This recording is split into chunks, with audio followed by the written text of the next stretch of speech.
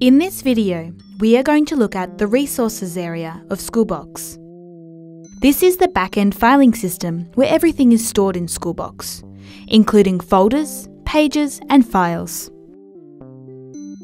To access this area, click on the Resources tab. This could be located in your top or side menu. Keep in mind that this could have a different name at your school. If you're not sure, ask a Schoolbox administrator or super user at your school.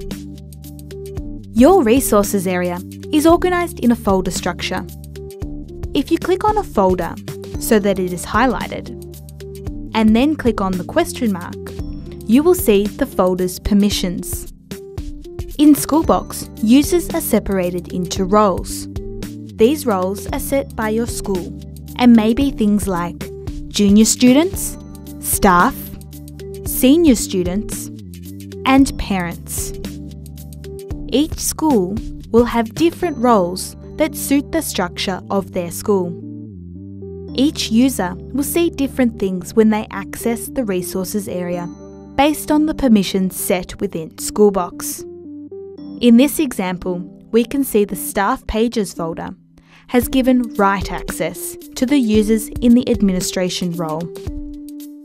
Write access means that users in this role can edit the page and add pages beneath it. We can also see that users in the teacher role have read access to this folder. This means that users in the teacher role will be able to view this folder. They won't be able to make any changes to it, just view it. The last level of permissions that can be set per role is no permissions. In this example, users in the parent and student roles have their permissions set to none. This means that these users will not be able to see this folder in their resources area, nor will they be able to access the folder.